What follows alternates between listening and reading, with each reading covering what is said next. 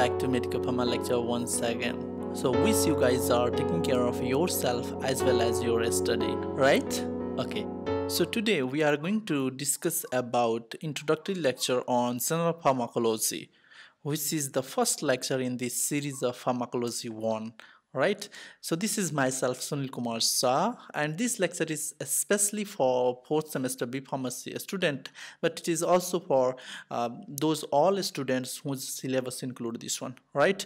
But before I will admit that this lecture was previously made by myself, but this video is especially full up of animation, and it is having improved visual graphics which will allow you to understand more easily and clearly. Okay, so are you guys ready for this? Okay, so let's start with a question. Okay, so what do you mean by pharmacology, or what do you understand by pharmacology? It seems that Alice has appeared, and let's see what she's telling. Hello, sir. Good morning. Good morning, Alice. Do you want to answer this question? Yes. Okay, go ahead. Pharmacology is the study of medicine and drug, and side effects, and mechanisms of action, something like that. Right, sir? Yeah, you are absolutely right, Alice.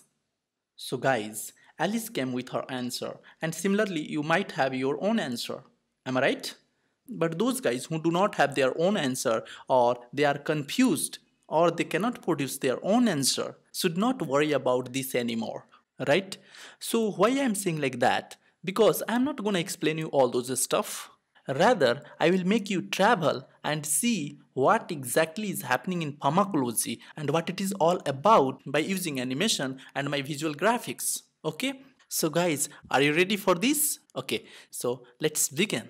Okay, so first of all, I will draw the very familiar structure of GIT. Alright, and suppose a person is taking a medicine like capsule or tablet, right? And once this medicine will reach to the stomach, it will break down and it will give rise to drug particles. And that drug particles will further undergo dissolution process and free drug molecules will come outside, right? And thus produce these free drug molecules start traveling through GIT, right? And the blood supply in the GIT, there is a special circulation, okay? For right now, you just understand this is a blood circulation into GIT. Blood circulation which will supply blood to the GIT, alright? Okay, so what you can see, the drug molecule from GIT, they start migrating to the blood circulation, am I right? And you can also see that some of the drug which are blinking in the GIT, they will not get absorbed, rather they will just move along with the GIT and they will get excreted without getting chance of getting absorbed, right?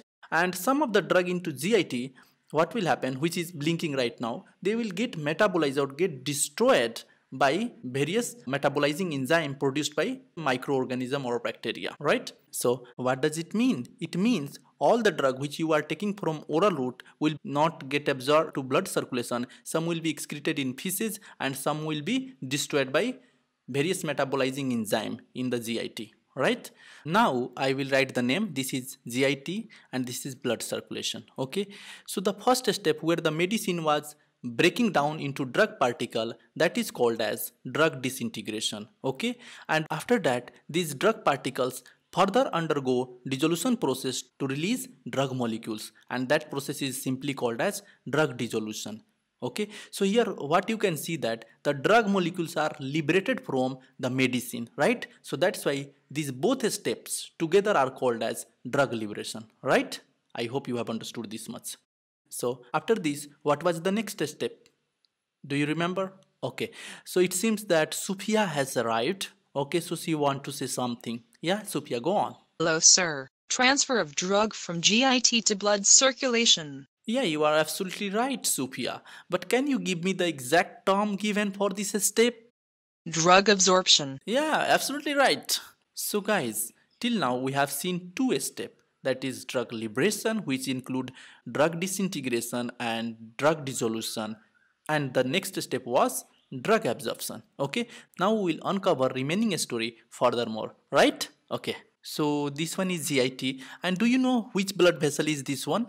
Okay, so its name is hepatic portal vein, and this blood vessel is very unique. Why? Because it will not go to heart. You know, all the veins will go to heart directly, but this is a unique type of blood circulation where the blood will not go to heart. Instead, it will go to liver first, and from there then it will go to heart. Okay, so what will happen to these drugs which has come to this hepatic portal vein? They will slowly go to liver. They will migrate to liver along with this blood. Okay, so whenever this drug will go to liver for the first time, a small quantity of drug will get destroyed. Okay, and that is called as first pass metabolism. But for right now, you don't bother about it. We are going to discuss it in a later part of this lecture. Okay, and what will happen to the remaining drug? The remaining drug will start moving to heart. Okay, and once they will reach to heart, you know what will happen? You know, heart will pump the blood and it will distribute all the blood to different organ, right? So let me draw a few organs and blood vessels. Okay, so suppose these are two different cells from two different organ. Okay, I have not drawn two different organ because I don't have a space, and on the surface of them there is a black color molecules which is called as receptor. Okay, they are generally big molecule or macromolecule protein substances. Okay, we will discuss them in later lectures. Okay, so whenever the heart will pump the blood, along with this blood, the drug will be also distributed to different organ. Okay, and some of the drug may go to the GIT, that is via hepatic portal circulation, and once again this drug will go to the liver for the second time. Okay, when they will go for second time, some of the drug may get destroyed again. Okay, some of the drug may get destroyed again, right? And the remaining drug will continue the journey, and this cycle will keep on repeating, right? So suppose this drug is again reaching to where? To the heart. Once it will again reach to heart, you know, it may go to different organ, or they may also go to the GIT, right? And when it will go to the GIT, okay, it will again reach to the liver, right? And when it will reach to the liver, it will again get destroyed. Okay, and this cycle will keep on running until all the drug will get destroyed in our body. Am I right? Hope you guys have understood this. So let's mention the steps. Okay, so this is drug liberation, which we have already seen, and next step was drug absorption. And you know, when the drug was distributed from our heart to various organs, that is called as drug distribution step. Okay, and you know, in the liver the drug was getting destroyed, that is called as drug metabolism, right?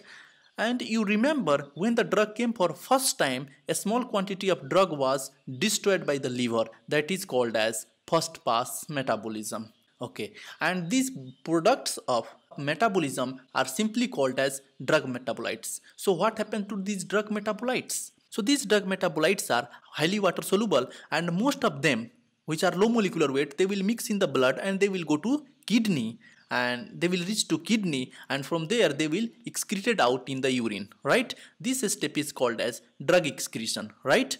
And some of them, which are high molecular weight drug metabolites, they will mix in the bile, and from bile they will go to GIT, and from GIT they will excreted in our feces. Okay, so we'll study these things in drug metabolism in hepatic re-entry. Okay, so guys, can you see here and tell me one thing, that whether it is liberation or absorption or metabolism, distribution or excretion, who is doing this activity? Your body is doing, right? So can I say that this is what the body do to the drug, right? Can I say? Yes. If you have understood this much, you just remember this line. This is what the body do to the drug. Okay. Now we'll see what these drugs are going to do with our body. So suppose one of these drug will bind to the receptor of one cell. Okay. As a result, what will happen? The cell will show some biological response. Okay, and if this biological response is beneficial effect, that will determine therapeutic use of the drug, right? Okay, and suppose the drug is binding to some another organ, to some another receptor, and if it is showing the biological response which is harmful to our body, then that will determine adverse drug reaction and side effect of the drug, right? So this is what the drug do to the body. Okay, and a study of this beneficial effect and harmful effect and how they are doing is called as pharmacodynamics. Understood? And just opposite to that, whatever body do to the drug, that study is called as pharmacokinetics. So what is pharmacokinetic? So pharmacokinetic is what the body do to the drug, and the collective study of pharmacokinetics and pharmacodynamics is called as pharmacology. I hope now you have understood what is pharmacology, right? So pharmacology is the study of pharmacokinetic and pharmacodynamic of a drug. Okay, so now can we define pharmacology? Okay, so in crude way we can define pharmacology as it is a collective study of what the body do to the drug and what drug do to the body, right? But we can reframe this definition in a better way, like pharmacology is the collective study of drug and their uses, their effects on body, okay, what type of effect we are going to see, then the mode of action or mechanism of action of the drug, how they are going to work, and adverse drug reaction and side effect on the body, okay, along with that drug interaction and their various pharmacokinetic profile, alright. So this is all about definition for pharmacology. So now coming to major branches of pharmacology, we have already seen that pharmacology include a study of what the body do to the drug and a study of what the drug do to the body. Okay, so what is the term given for this? Anyone there? Okay, it seems Alice has appeared, so she want to say something. Yes, Alice. Yes, sir. It's called pharmacokinetics. Yeah, you are absolutely right. It is called as pharmacokinetic, right? And Alice, can you just little bit explain about what are the steps which will come under pharmacokinetic? Yeah. We have studied drug liberation, absorption, distribution, metabolism, and excretion. Yeah, drug liberation, absorption, distribution, metabolism, and excretion, right? So if I will take first letter from each step, it will become LADME, right? And this is for solid dosage forms like tablet, capsule, powders, pills, etc. because their drug molecules are not free and they have to be liberated, okay? But what about liquid dosage form? So for liquid dosage form, drugs are already in molecular form, so there will be no liberation and it will be ADME, that is absorption, distribution, metabolism, and excretion. So now I will ask a question to you guys. So guys, can you tell me what will be for intravenous injection? Oh, it seems again Alice has come, so I think she is searching something in her book. Yes, sir. I was searching answer, and I found it. It's DME. Absolutely right, Alice. It is called DME, means distribution, metabolism, and excretion. There will be no absorption for intravenous injection, right? Now, coming to the study of what the drug do to the body is called as what? It's called pharmacodynamics. That's good. It is called pharmacodynamics, okay, where we are going to study about drug effects on various organ, mechanism of action of the drug.